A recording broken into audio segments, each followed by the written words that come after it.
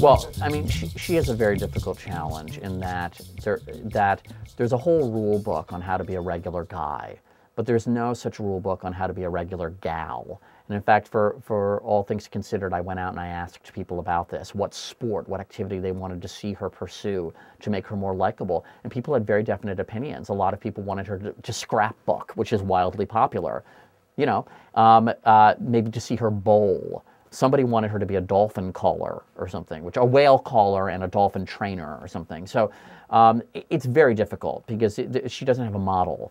You know, Ann Richards is the closest model that exists. And Ann Richards, I lived in Texas when she was running for re-election and lost to George W. Bush.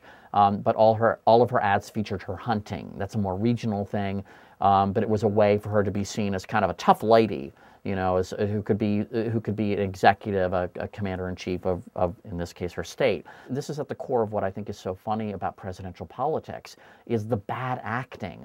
People trying to convince you that they're just like you and me, and they're not. They can't be, because their lives are consumed with fundraising and with you know, with wheeling and dealing.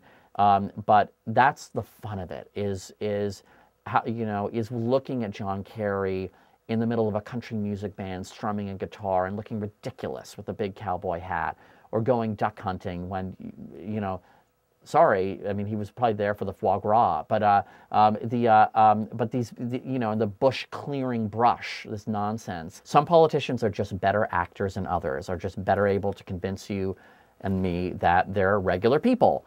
And I know that Bill Maher has said, I don't want a regular person in the White House.